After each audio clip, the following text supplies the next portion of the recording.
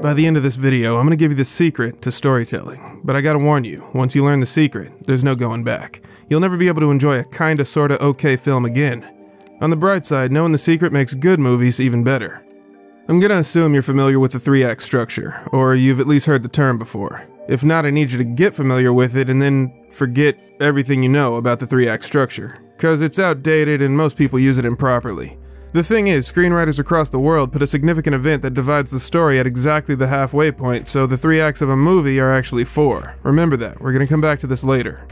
There are a few popular methodologies writers use to structure stories that I'm familiar with. One of them is the hero's journey, aka the monomyth. Joseph Campbell originally identified 17 plot points, which Christopher Vogler later simplified into 12 that he called the writer's journey. It's a tried and true method, and tons of Hollywood writers have been using this infrastructure for the past 30 years. Recently though, the Save the Cat methodology has started to gain popularity because its creator, Blake Snyder, has devised a more systematic blueprint for writing a blockbuster movie. It's got that new car smell, so you're more likely to find examples of how this format works with movies you've actually seen. Personally, I don't like the Save the Cat method at all. It's got more than a few problems, and even though I prefer the writer's journey, that system isn't perfect either. One issue I noticed is that each style has really great story elements that the other doesn't have. Another problem is that neither method has their steps organized according to proper act structure. Take Save the Cat for example. It's got 15 steps, but 5 of those are in Act 1, and there are only 3 steps in Act 2. That doesn't make a lot of sense to me because screenwriters usually divide a 2-hour movie into 4 equal parts of about 30 minutes each. It'd be cool if the number of elements in each act of the story gave you a good idea for how long that act was supposed to be. Something else I noticed is that there's no equivalent of the monomyth or Save the Cat for people who might be more familiar with video games instead of ancient mythology. Until now, that is. I'm a big fan of the 4-act structure, so I took all the best elements of the monomyth and Save the Cat and devised 16 steps that divide perfectly into 4 acts. But you actually don't want to divide your story into 4 equal parts. Act 1 is the boring part of the journey, so you want to spend as little time here as possible. And the climax in Act 4 needs to feel fast-paced and chaotic, meaning this part also needs to be shorter than Acts 2 and 3. So I had to play with the formula a little bit. 3 steps in Act 1, 5 each in 2 and 3, ending with another 3 steps in the final act. This worked for a little while, but I thought it'd be sick if the elements could be split up into acts of equal lengths. And the reason for that is because one of the most important aspects of storytelling is pacing. What I want to do is give a better sense of how writers prevent the important events in a story from dragging on too long or being over too quickly. With a little bit of optimization, I was able to reduce my original 16 elements down to 15, the same number of elements in Save the Cat. That allowed me to split a story up into 5 acts of 3 plot points each. To all you aspiring writers out there, you should know that you can divide a story into as many acts as you want. There are instructions out there for how to divide a story into 7 or even 9 acts. And if you really wanted to, you could classify every element of the monomyth or Save the Cat as its own act. So even if a writer had 3 acts in mind when they were working on their screenplay, once you know how to identify the elements of a good story, you can find a structure that works for you. For me, 5 is the magic number. If you break a 2-hour movie into 5 acts, each act would be around 24 minutes each. In a 90-minute movie, each act is 18 minutes. You know what I just noticed? I said the word act so many times that it's lost all meaning. Besides, we're talking about video games, right? Those tend to be broken up into levels, or better yet, stages. I read somewhere that all stories are metaphors for the mental voyages our minds go through when exposed to certain stimuli. In other words, stories give us insight into how our subconscious immaterial mind rationalizes the physical world around us. Pop quiz. What well-known process for dealing with psychological trauma is defined by 5 stages? Yeah, turns out the 5 stages of grief are actually a really good representation of the roller coaster of emotions that a protagonist goes through over the course of a character arc. But I'll get to that in a minute. First, I gotta talk to all the naysayers. Cause whenever you talk about story structuring methods, some know-it-all always starts complaining about how they prefer their stories to be less formulaic and predictable. And honestly, that's a natural response. Most good stories, and by relation most psychological journeys of discovery, begin with the rejection of an idea. That's stage 1, denial. Here's where it gets borderline paranormal. If you tried to tell a story without these elements, you just couldn't do it. And that's because story structure is deeply rooted in human psychology. Our minds have evolved over hundreds of thousands of years to resonate with a particular narrative style. You could argue that the art of storytelling is actually encoded into our DNA. So don't think of story structuring methods like this as a formula or a template. You can use it like that if you want, but it's better to think of them as game engines for stories. You have a framework to build off of, but you still have to create the art assets, the music, and game logic on your own. It's like building a house. You could hire a team of artisans to build a custom one-of-a-kind house, or you could buy a prefabricated home. Then the way you choose to decorate the interior and exterior is what makes that house unique. I can't overstate this. Even if you don't think an outline method is useful, you should at least familiarize yourself with one. After all, you can't tell an original story without first understanding what makes a story cliché. If you don't consider yourself a storyteller, learning story structure can still benefit you. Like I said, this stuff makes good movies, like, really good. But it goes a hell of a lot deeper than that, because knowing the secret can give you the ability to rewrite the operating system of your mind. Let's get into it. First order of business, the 5 stages of grief, and how they apply to established storytelling methods. Stage 1. Denial. In the hero's journey, this is where the protagonist gets the call to adventure, but they refuse that call because, like most people, their nature is to reject change. There's a greater purpose they're meant to serve, but they're prevented from reaching their full potential because they're in denial. Stage 2. Anger. Here, things get chaotic as the protagonist leaves their safety bubble. Oftentimes, their life gets completely uprooted due to circumstances outside of their control. The hero enters a strange world that vents all its frustrations out on the protagonist like an immune system attacking a foreign body. Stage 3. Bargaining. Things start looking up for the protagonist as they prove themselves to be capable, causing them to switch from being reactionary to proactive. After learning a valuable secret, they start asking questions. Unfortunately, those questions help them avoid some uncomfortable truth, and the antagonist takes advantage of that hesitation. Stage 4. Depression. After falling victim to overconfidence, the protagonist loses everything they've worked hard to accomplish. Overcome by hopelessness, they see no other option but to abandon their quest. They spend some time wallowing in their despair until they find something that convinces them to keep pressing onward. Stage 5. Acceptance. The protagonist finally comes to terms with the role they're meant to play. It's here that they realize their biggest battle wasn't with any outside force, it was with themselves. No longer in denial, they cast aside who they once were and fully embrace the form that their journey has shaped them into. Every single protagonist in any book, movie, or television series you've ever seen has a similar progression system to this. Being able to identify when the main character is going through one of these stages allows you to resonate with their character arc exponentially more than you would have otherwise, which then gives you insight into how to overcome the obstacles in your own journey of personal growth. So with that in mind, let's go over some of the most common plot points that appear in fiction writing. As Joseph Campbell discovered, these plot points have existed in storytelling for thousands of years, so none of this is going to be revolutionary. But I put a video game twist on the labels because I think it'll be more relevant to society as it is now, instead of how it was a couple thousand years ago. Alright, here we go. The player begins in the real world. They've gotten used to their situation, but they want more out of life. There's something they think will make their life better, but something about their personality prevents them from getting it. Suddenly, opportunity knocks. Someone, usually in a position of power, points out the player's biggest flaw. This is the theme of the story. Very important. The player either doesn't think they're ready, or they have a reason to not trust the wisdom they've been given, so they reject the idea entirely. Alternatively, some antagonistic force tries to keep them trapped in the real world. Psych! That's the wrong number! Something happens that the player can't ignore. They don't have a choice in whether to stay in the real world anymore. The choice has been made for them. Either they step out of their comfort zone, or they lose everything. The player crosses a portal and steps into another world. This unfamiliar place is the complete opposite of the real world where they started. Where the real world was safe and predictable, this place is dangerous and chaotic. The player encounters friends and enemies who will help and hinder them on their journey. In the process, they're introduced to the rule set of the game. A lot of the time, they're given a magic weapon or a special ability to help them on their quest. The player faces a series of challenges and demonstrates they have the skills to succeed in this new world, but they're still lacking the virtue they need most. The midpoint is an extremely important part of any story. To some writers, it's the most important part. I call it the fulcrum because this is the tipping point of the story. This is where the player switches from a passive role to an active one. Instead of just reacting to everything being thrown at them, they begin to take the initiative. Combo breaker! Right as the player wins a decisive battle, the villain bounces back stronger than ever and takes everything the player's worked for up to that point. Sometimes this is represented by the player getting thrown in jail. The player is stripped of all their equipment and gets reset back to level 1. They've hit rock bottom. Any hopes they had of saving the day are now vanquished. The bad guys won. It's over. Time for a reality check. Oftentimes the player comes to terms with their failure and they return to the mundanity of the real world. If they don't physically return, they'll get a reminder of what's at stake to keep them going. By some miracle, the player discovers the key to solving all their problems. Something within. The other world has corrupted their mind for the better, and they are reborn from the ashes. The player assembles a team or undergoes a badass training montage before donning their new armor. They're close to their final form, they just need one final push. To start, they're going to show off that new gear by staging an epic dungeon raid. The player goes on the offensive and storms the Overlord's castle. But the player won't be able to defeat the villain until they overcome the personality flaw that the final boss represents. After completing the main quest, the player deals in the meta of the endgame, but their job isn't done, because now they have to return to the noob zone and help newcomers reach max level. The player becomes a mentor capable of granting opportunities, then the process starts all over. To demonstrate how this system works, let me give you guys a breakdown of the greatest video game movie of all time, The Matrix.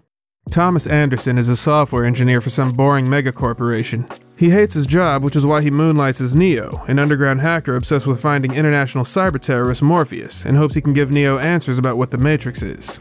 Neo's boss at his day job delivers the theme in the form of chewing him out. You have a problem with authority, Mr. Anderson.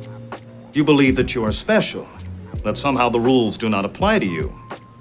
Obviously, you are mistaken. Then Morpheus gives Neo an opportunity to become the anti-establishment badass that he pretends to be on the internet. Unfortunately, Thomas Anderson has been programmed by society to play by the rules. No way, this is crazy. He rejects Morpheus's advice and allows the agents to arrest him. Trinity shows Neo that the horrible nightmare he had wasn't a dream at all. Jesus Christ, that thing's real!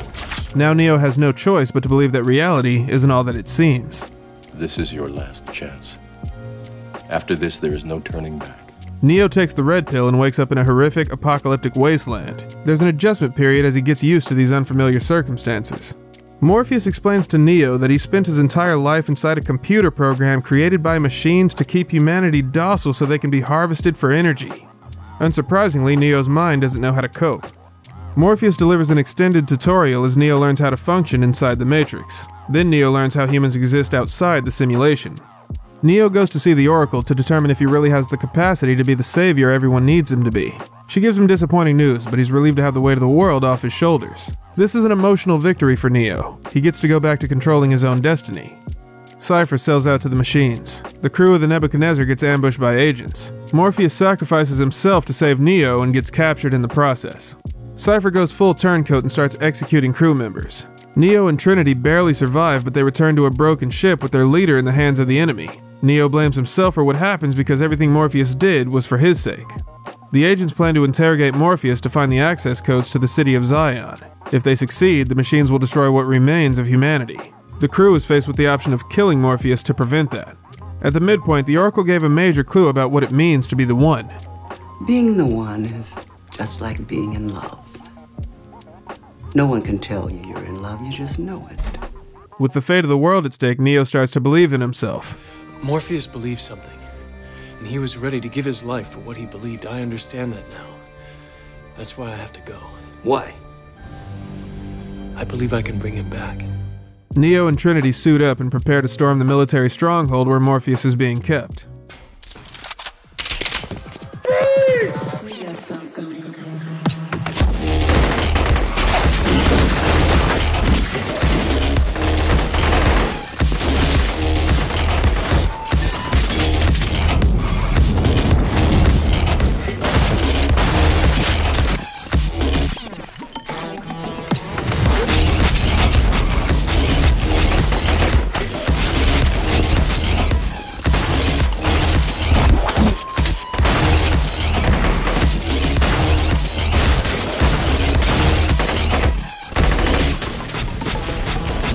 At the end of his journey, Neo fights his own shadow, a representation of the side of himself that he needs to leave behind.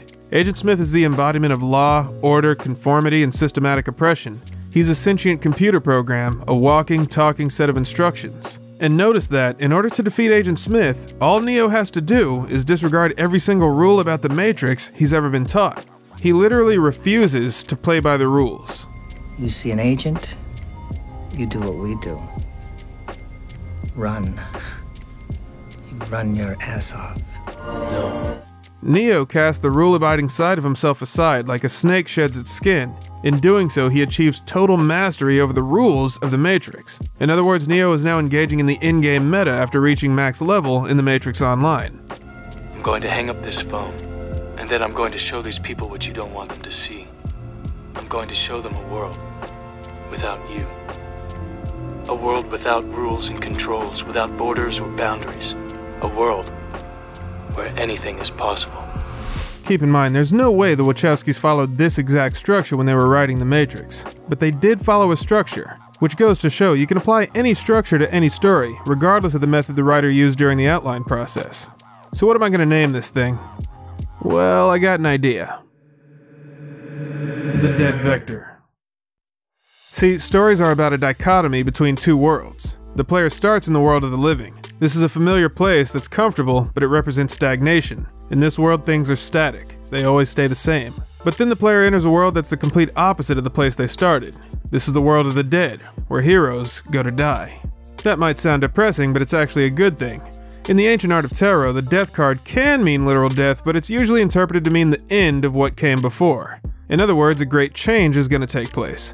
And that's what the world of the dead is all about. In this place, everything changes, especially the player, as the person they were dies so they can be reborn as the person they will become. That's why death is such an important concept in the New World. Without death, there can be no rebirth. In physics, a vector is a way of representing the direction and amount of force applied to an object. In game programming, objects are given coordinates in the game world, and whenever you want to move an object, you apply a force to it in the form of a coordinate vector. Using vectors, you can either set an object into motion or correct the direction it's moving. The dead vector then is the impetus that drives the player into the world of the dead. It's a force that initiates change. So let me give you another demonstration to show how powerful this technique is. The thing about the dead vector, and any story structuring method, is that it's recursive. When I'm writing a book or a movie, every scene follows a variation of this structure. For example, right now I'm working on an epic fantasy novel. If you want to check it out, you can download the first of 4 episodes for free on the Discord server. Link in the description. When I first started writing, I didn't know the first thing about story structure. Years later, after I had done my homework, I went back and looked at some of my early work and was shocked to see that the plot still followed the hero's journey pretty closely. I know some of you out there might think that should have been a sign that the writing was cliché and predictable, but when I looked at all the works that had inspired me to start writing in the first place, they all followed the hero's journey too. That told me I was on the right track. At the beginning of the project, I would just start writing, making the story up as I went as if I was transcribing someone else's dictation. These days, I try to think of each chapter as a self-contained short story. So before I write anything, I start with the dead vector and plot stuff out. It doesn't always follow the structure 100% to the letter, but the general idea is always the same. The protagonist starts out with a problem they're avoiding. They cross a threshold into an unfamiliar situation. There they find something important, but they lose something in the process. In the end, they press on with the knowledge they've gained. This is actually a simplified version of Dan Harmon's story circle, which itself is just a simplified version of the hero's journey. So again, I'm not reinventing the wheel, I'm just recontextualizing it. At the start of this video, I said I was going to give you the secret to storytelling. Well, I hope you're sitting down, because things are about to get heavy. I'll start us off easy. A good story begins with a strong outline. Every successful writer on the planet has a method for plotting out their writing. Stephen King, one of the most prolific writers of all time, has famously criticized the outline process, calling it the last resort for bad fiction writers. Stephen King is just so damn good that he doesn't need an outline. What he did need as part of his creative process was a metric shit ton of cocaine. And personally, I'd rather go broke than be known for writing a book that features a bunch of 6th graders having an orgy. In a sewer. That's just me though. Think of it like this. There are some artists out there like Kim Jung-gi that can draw freehand from memory without any reference material. Artists like that practice for years to become true masters of their craft. On the other hand, most people, including some of the most talented illustrators and animators on the planet, start with a blueprint. Story structuring methods are just like the stick figures you might find in an art tutorial. It's designed to help you develop your skill set. And as your skills in the art of storytelling progress, you'll find yourself needing the blueprint less and less. I'm gonna say it again until I drive the point home. It's about finding the method that works best for you. Even if a writer doesn't make use of an outline when they write, you're still gonna find these plot points in any story out there. Because like I said, over thousands of years, our minds have evolved to be receptive to a certain style of storytelling. Now here's where it gets downright metaphysical. Our storytelling methods didn't shape our minds, it's the other way around. The hero's journey and all its variations are actually products of our natural brain chemistry. That's why I really like using the 5 stages of grief as a reference point, because it makes it perfectly clear that storytelling is a metaphor for how our minds react to and process stimuli. All protagonists deal with the trauma of losing a loved one over the course of a story. Sometimes that can be an actual person, like Uncle Ben. But throughout a character arc, the protagonist is actually mourning the loss of their past self, and each of the 5 stages is there to help their ascended form come to terms with that. So how can you use this information in your daily life? And what if you have no interest in writing? The most important thing you need to understand is that you are the protagonist in your own story. But your objective as the main character is not to reach max level, or stockpile loot, or defeat a hypothetical bad guy. Not by any means. The protagonist has an obligation to get to the point where they can help other protagonists on their quests, and it's that collaborative energy that propels our species through time and space. You will defeat villains on your journey, but the demons you fight will be the ones born of your own mind. because the only boss fight you have to face in your story is the voice in your head telling you to give up. You should get to the point where anyone else would quit, and you're not gonna stop there. In a lot of storytelling circles, the other world that the protagonist travels to is a representation of their subconscious. The purpose of a character arc, then, is to bring information locked away in the subconscious to the surface. So how do you use this information to hack your mind? It's pretty simple, really. Remember, stories are metaphors for how our minds process events and trauma. Story structuring methods like the dead vector give us a backdoor that allows us to access the hidden source code of our consciousness. If there's anything you think you lack, anything you told yourself you can't do, outline a story about somebody who does the shit better than anybody's ever done it. In the process, two things are going to happen. First, you literally will have laid out a game plan for how to achieve your goals. All you gotta do then is execute. Obviously, it's not going to happen the way it does in the movies. You're probably not going to meet some wise old sage who gives you a laser sword, so just get that idea out of your head. In your story, you gotta be more proactive. Chances are, the reason why you're not in the place you want to be is because your life is stagnated. You're doing the same thing over and over, hoping for a different outcome. Did I ever tell you the definition of insanity? You're never going to achieve your goals unless you take some risks. Now, I'm not saying you need to rush into things without a plan. Not at all. Just know that personal growth can only truly begin when you step outside your comfort zone. Second, as you're outlining the story and the protagonist of this alternate universe takes shape, you're going to start to adopt some of their positive traits. The personality traits that allow them to succeed in the world of the dead will be grafted onto you. You might not ever actually achieve the goal that your protagonist does. However, the experience you gain along the way might become invaluable to someone else who can make that dream a reality. Meaning you will have completed your journey as a dead vector. Through metamorphosis, you will have transformed into a force that initiates change in others. Even if you don't consider yourself a writer, story structuring methods like the dead vector can be used as a tool to help facilitate mental and physical improvement. If you ever wanted a way to allocate stat points in real life, this is my preferred method. Now I gotta talk to the game developers in the room. Despite the fact that the dead vector is themed around video games, it's not actually compatible with gameplay systems. That's because books and movies are passive experiences, whereas games are active ones. You gotta account for that when making a game. If you use a passive story structuring technique to outline a series of cutscenes, then you're just making a movie. And that's fine if that's what you're going for, but you're not taking full advantage of the unique properties of the medium. Luckily, I just so happen to have a method for outlining game stories, but I'm gonna have to save that for a future video. Until then, let me know in the comments if you see any value in the dead vector method. If not, how would you improve it? If you're a storyteller, what's your preferred outline method, and is it cocaine? Twitch, Twitter, and Discord links on screen and in the description. If you liked what you saw in the video and you want to see more, make sure to subscribe. You can also support the channel on Patreon and get access to a super secret Discord channel where I post exclusive music and artwork. That's gonna do it for this one. I'll see you in the afterlife.